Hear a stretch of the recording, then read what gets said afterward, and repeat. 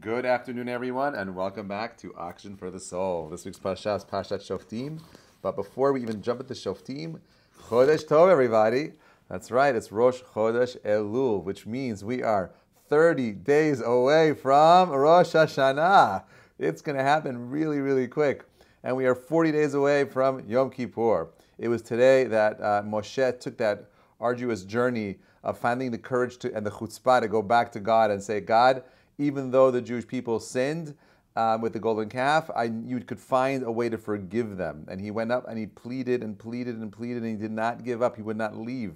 And 40 days later, he comes down with forgiveness for Am Yisrael with the second set of luchot. That, my friends, happens on Yom Kippur. Yom Kippur is such a powerful day itself that it has the power of resetting and rebooting all spiritual ailments, all challenges, all of the things that hold us back from becoming, from whatever holds us back from becoming the best of ourselves.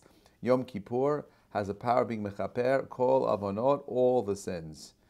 Now, just to arrive is one thing, but there's a whole other animal, a whole other beast of being able to double down on this idea of growth. And now, the month of Elul, is the last month of the Jewish calendar for some, and for others, it's the beginning. We know that it was in the month of Tishrei that God created Adam, and that Rosh Hashanah is the celebration of the birth of man. And therefore, if man was born on the first day of Rosh Hashanah, you and I have the power of tapping into that unique strength of being renewed. And Rosh Hashanah is the Rosh Hashanah. It is the head of the year, which is a very curious title for Rosh Hashanah. Why isn't it called Hatchalat Hashanah, the beginning of the year? Why isn't it called Reshit Hashanah? Why is it called Rosh Hashanah? And the Chachamim tell us that the reason why it's called Rosh Hashanah is because the way in which you start your year has everything to do with your Rosh. Hakol holech achar harosh. Everything goes by the way of the head. Everything that we do is very much happening in our mind. And therefore, if you want to have an amazing new year, if you are ready and preparing for an amazing Shana, Haba, right, this next amazing year, the way you do that is by clarifying who you want to be and where you're going. Articulate it, write it down, have a picture in your mind's eye. What do you want to be? Who do you want to go? What do you want to accomplish? That is the power of Elul. Elul is the month of Gad. Gad, Shevet Gad, was the warrior tribe. These are the people that went out and fought. These are the people that went out and were courageous and courage. The greatest battle that we have is a battle with ourselves. And therefore the month of Elul, Ani ledodi v'dodi li, is a month of love. I am my beloved as my beloved is to me, because Hashem, Melech b'sadeh, God is the king, is in the field. The spiritual power, the potential, it's in the air. If you stop for a second and you close your eyes, and you literally think about where you are right now. You're in Elul. You made it again. This is the year 5783. We only have 30 days left of it. We're soon going to be at 5784. Okay? Another year. What do we want that year to look like? Do we want a repeat of that year? Are we willing to push more effort, make more time? Are we willing to spend more time chavrutot learning? Are we willing to invest in building ourselves? Forget about the past. This is the time to think and fight for our futures. So I'm confident that you will get there. And this is an amazing introduction to this week's Parashat, because this week's Parashat is Perashat Shofetim. And the Parashat begins famously, Shoftim v'shotrin titen lecha b'chol sha'arecha asher Hashem Elokecha noten lecha v'shiftecha v'shaftu et ha'am mishpat tzedek.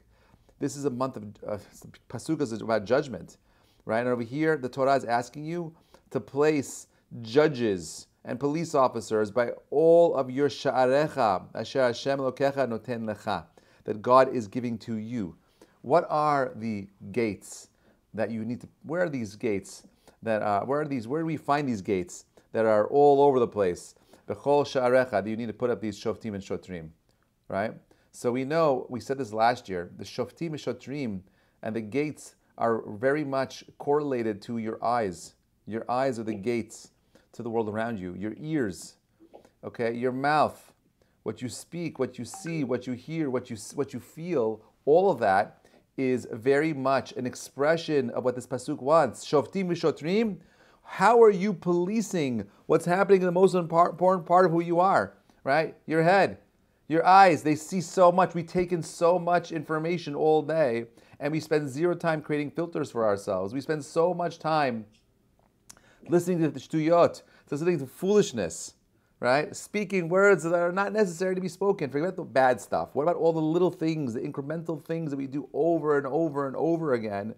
That's a chaval al azman, right? That we're not fully appreciative of the small things and how those small things build up over time and time and time.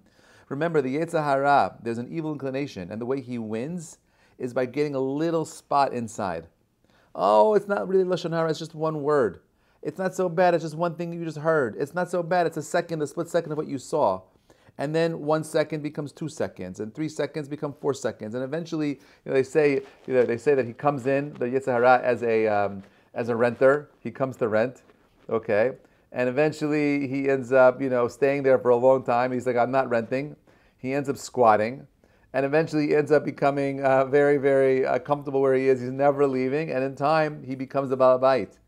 He's not just the guy that's standing out there that's, a visitor, but he becomes a permanent fixture. And this month of Elul is the time where we literally take out our spiritual swords and we're ready to fight to create a space where we're free of those things that hold us back.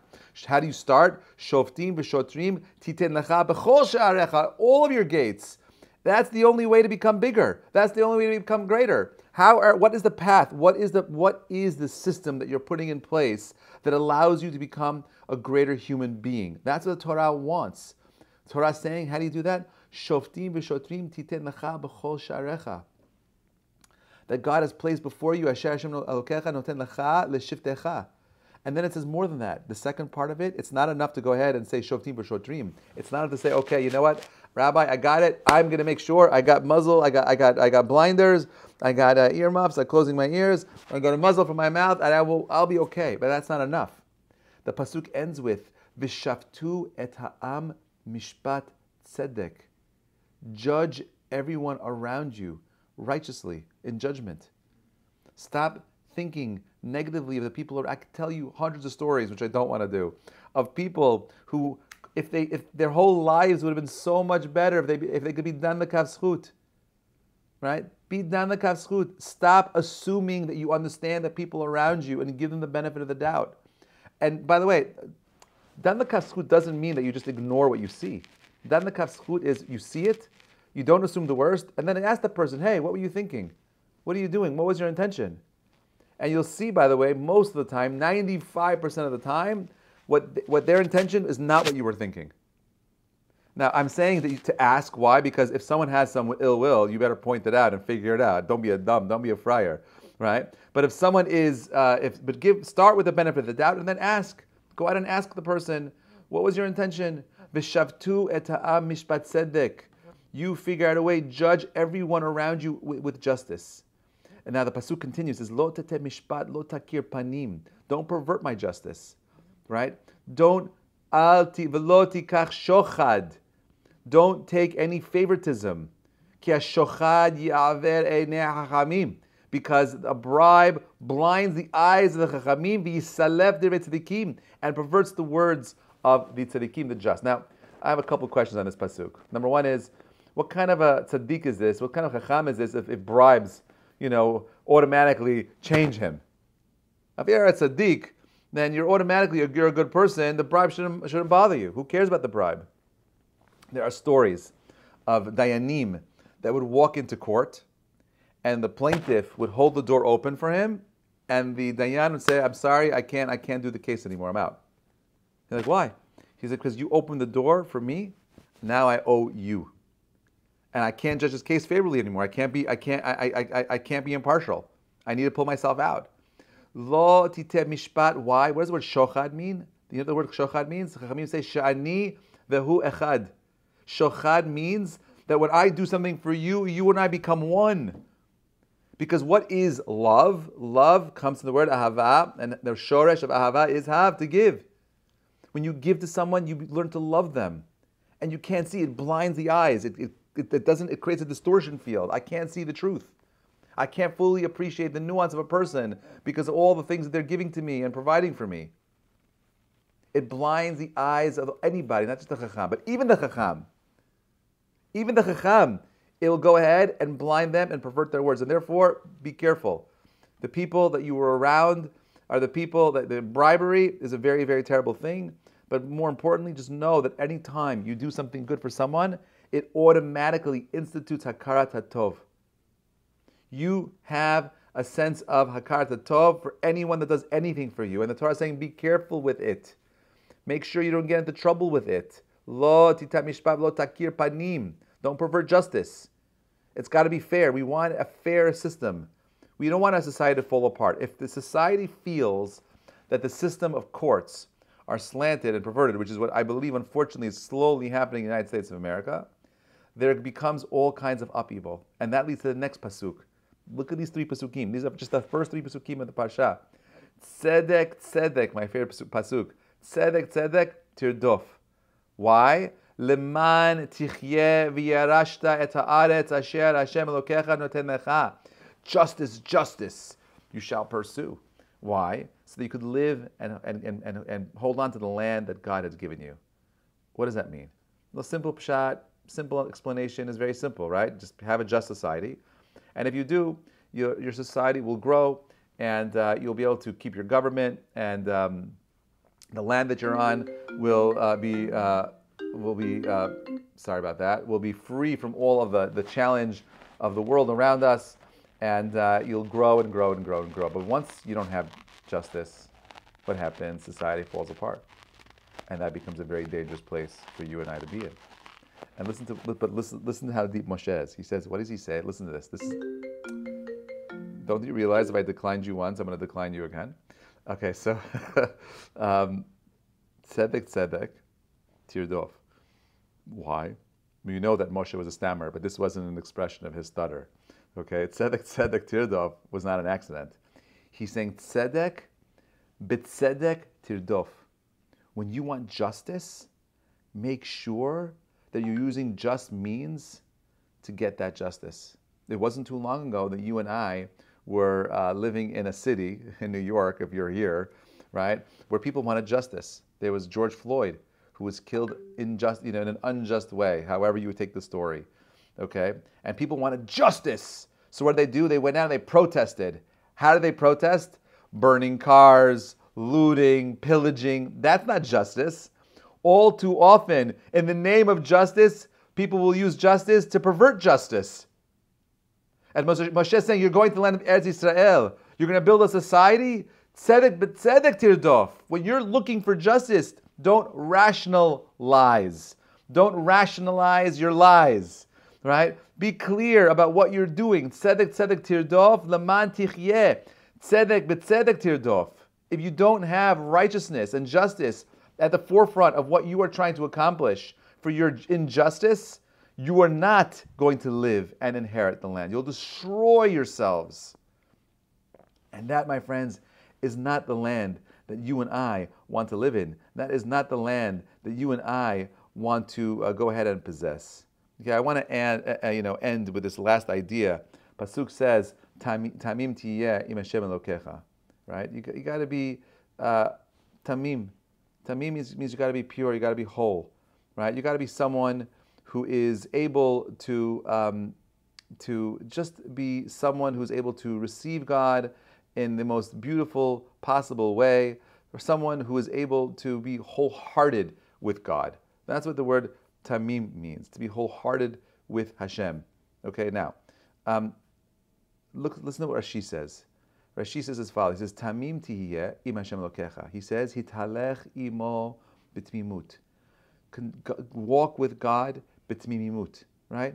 Just in the most simplest way. B'titzapelo. And depend on Him. V'lo tachkor asher ha'atidot.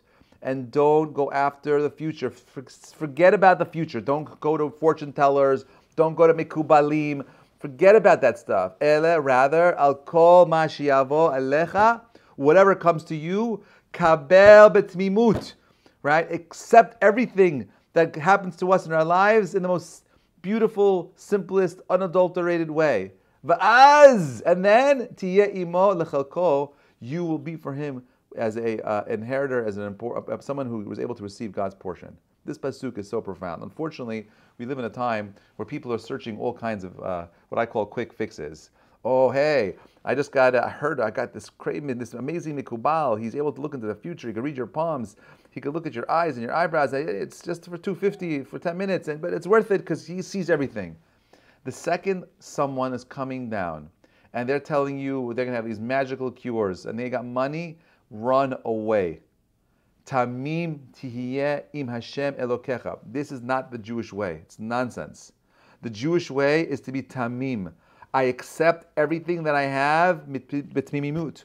In the most wholehearted, simplest way, that is the world that I live in. Tamim tihiyeh im Hashem Elokecha. Judaism is not rocket science. Judaism was designed for people that want to live a life of meaning and beauty, people that want to build a world, people that want to make a world a greater place, people that understand that we're here to work and accomplish and achieve. But it doesn't work if we don't have a just society. It doesn't work if we are not able to guard Shoftim Shotrim, if we're not able to put up the proper systems in place. But if you have all of that and you're unable to be tamim, you're in trouble. Don't look at the stargazers.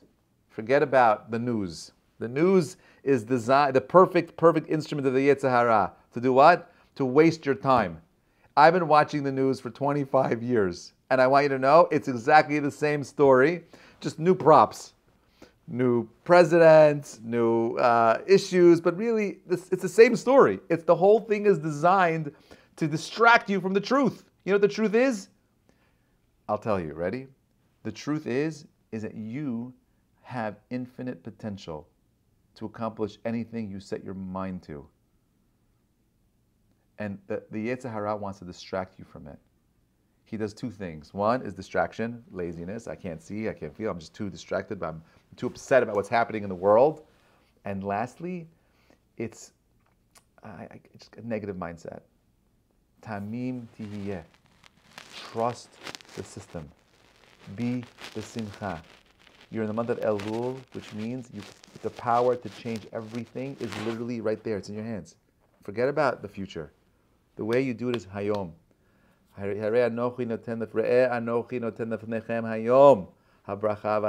God gives us today. We choose whether or not it's a bracha, uklala, it's Rosh Chodesh, Elul. It's the beginning of infinite potential for each of us. My bracha to each of you is that you are able to institute the proper, set up the proper systems that allow you to become the better, greater version of yourself. Do it b'tzedek, tzedek tirdof, right? Tamim tiyeh im Hashem Elokecha. Accept everything that happens to you in your lives, and I promise you, keep it simple, stupid, kiss, right? You will be b'simcha. You'll have everything that you want. It's waiting. Hashem wants to give you everything. He just wants you to move a little. Wishing you all a Shabbat Shalom, a Chodesh Tov, Tiskul Shanim Rabot V'Ni'imot. Soon we're going to say it, right? Shana Haba, Shana Tova Metuka, everybody. Lots of love. We'll see you all soon. If you're here for Shabbat, please join me at the Safra Synagogue for Shabbat the Shabbat. Looking forward to seeing you all soon. Lots of love. Thank you so much for joining online.